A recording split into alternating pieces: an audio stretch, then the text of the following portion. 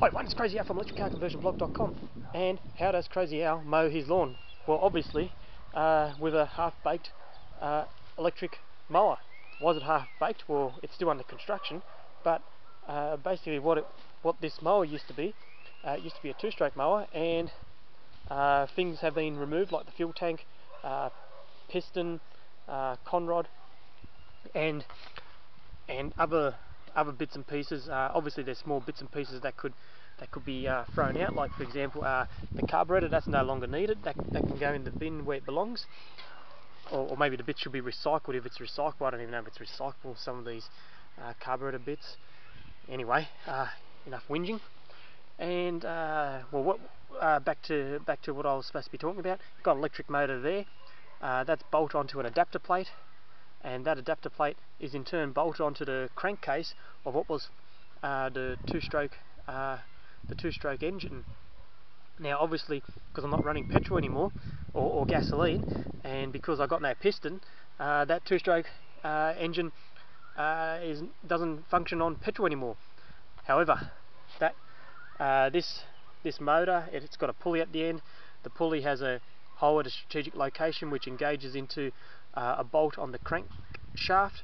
The crankshaft, when the motor turns, obviously the pulley turns, and which in turn turns the crankshaft. And at the end of the crankshaft is a disc with blades hanging off it, which then cuts the grass. And other bits and pieces of interest. I've got a 12-volt battery there. It's a car battery.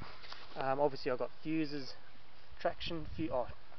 I'm thinking in terms of traction, but I don't know what the high current fuse is.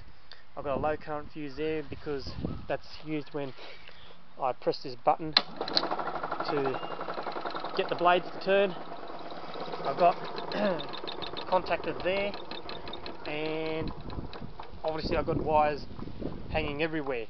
As I said, still under construction, but you know, when desperate times call for desperate measures, and when something's not fully finished, you know, and you've got to mow the grass, and here I